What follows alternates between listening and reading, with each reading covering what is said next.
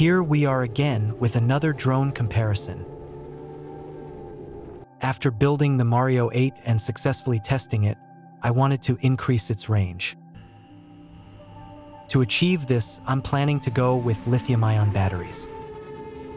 First, I will compare the Mario 8 directly with the BOB57 using the same battery. I will use the full-send 4000 mAh long-range battery that I am used to flying with the Bob, although I know the Mario can handle larger batteries. I chose a long ridge to fly a variable distance.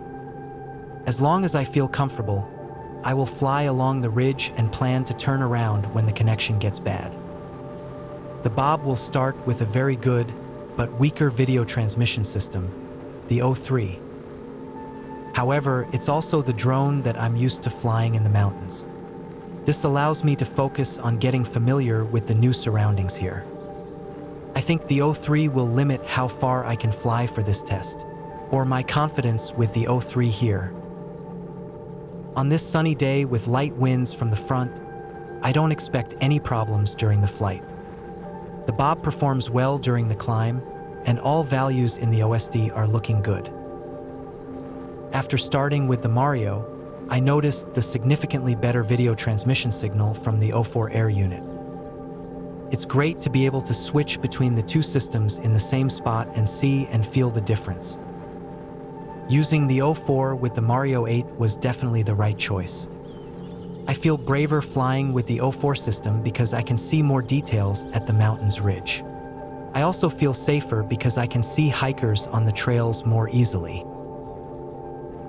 During the climb, you can see that the Mario has a slightly higher energy consumption. This is due to its higher weight and faster ascent. On the other hand, the horizontal speed of the Bob is slower and should be less efficient. Note that the ampere meter on the Bob shows too little when flying with the lithium-ion battery, while the one on the Mario shows too much. This will reduce the difference in consumption. I'm very curious about the results because the energy consumption of the two drones is very similar so far. Take a look at the throttle positions during the flight as well. The Mario is very responsive and requires a lower throttle position to perform the same maneuvers. This should improve efficiency and enable the 8-inch propellers to reach their full potential.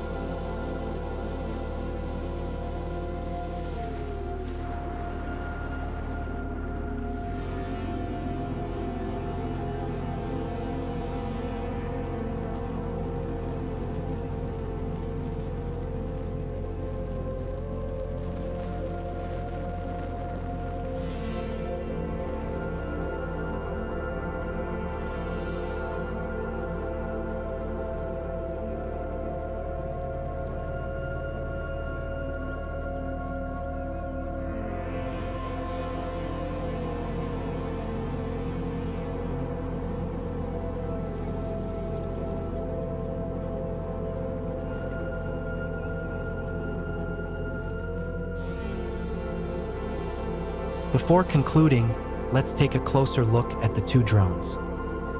My BOB57 is 2 years old and came with the O3 air unit. Initially, I had some trouble getting used to this drone and its flight behavior. The 1500 kV motors behave quite differently from those of the Nazgul that I was used to flying 2 years ago. On the other hand, the drone is highly efficient and can easily handle the 4000 mAh battery. The drone also has great handling and range with the 3300 mAh LiPo. I attached a GoPro bones with a direct power supply from the BEC of the flight controller. The Bob weighs 600 grams without an action cam. A battery weighing 400 to 500 grams should not be a problem. As far as I know, the Mario 8 Fold was released at the end of 2023. It is not the newest drone, but it has been getting more and more attention recently. While the foldable design is not a major selling point for the community, the drone's efficiency and long-range capabilities have garnered significant attention. The 1050 kV motors shipped with the drone make this possible. Other motors with slightly higher kVs also seem to work well. I built the Mario 8 myself and chose the recommended Speedybee 1050 kV motors for my setup. As I mentioned before, my Mario is equipped with an O4 air unit. Although the default mounting is for the O3, the upgrade kit for the Mario series works here too. Without the GoPro, the Mario 8 build weighs 777 grams. Carrying batteries weighing between 800 and 900 grams should be no problem. After landing, I recharged the batteries as usual. According to the OSD, the Bob used 2,353 mAh. The charger said 2,686 mAh were recharged. The flight time was 10 minutes and 28 seconds. For the Mario, the OSD showed 3,022 mAh. The charger showed that 2,809 mAh were recharged. The flight time was 10 minutes and 36 seconds. It was nearly the same flight time as with the Bob. Therefore, we can compare the 2,686 mAh of the Bob with the 2,809 mAh of the Mario, which had nearly the same flight time. There is only a 123 mAh difference. The Bob is much lighter and only carries a GoPro bones.